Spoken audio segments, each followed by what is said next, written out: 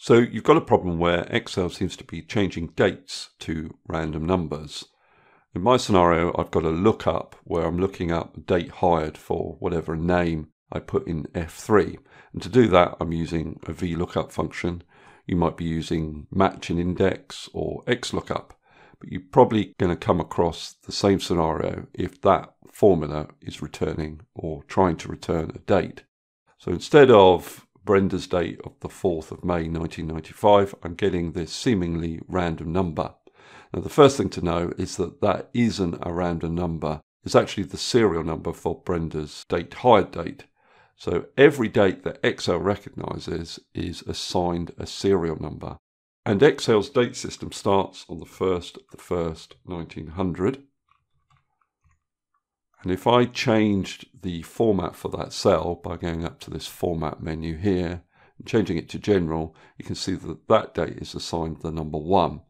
So these numbers are actually a count of days from the 31st of December 1899. So there's a very simple solution to getting rid of this seemingly random number, and that is to format the cell with the date format.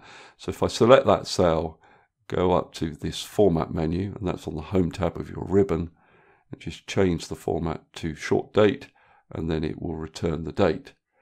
If you want the date to be formatted in a different way, then what you can do is right click on the cell and go to Format Cells, or use the shortcut key Control 1, and then you can go to Custom, and there's a really easy way to reformat your dates.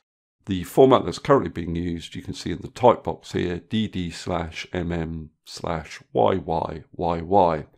Now I can go in there and edit those characters. And watch the sample box as I make changes in this type box. If I type another D, you can see that it gives me an abbreviated day of the week. Another D, it gives me the full name of the day of the week. If I put a space in and then put a D in, it puts the number of the day of the month. Space again. If I type in M, it gives the number of the month, and then more M's will give the name of the month. 4 M's will give the full name of the month. May only has 3 characters, so 3 M's sufficed, but for September you'd need 4 M's, and then the year you can just type in 3 Y's. Click on OK. I need to widen this column, and you can see that that works really nicely. Now there is another way around this solution. Just going to take that format off, and that is to use the text function. Now the text function will convert a number to a text format of your choice. So what I've done is I've put text in front of my lookup function. It has 2 arguments, value, which is going to be the formula that's returning a seemingly random number, and then you put a comma in.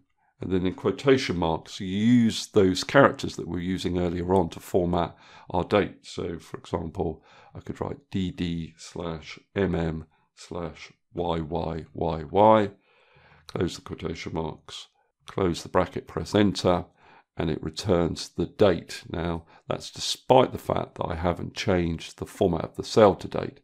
The difference here is that this is now stored as a text value rather than a numeric value. So you may come across the problems later on if you wanted to do any calculations based on the date.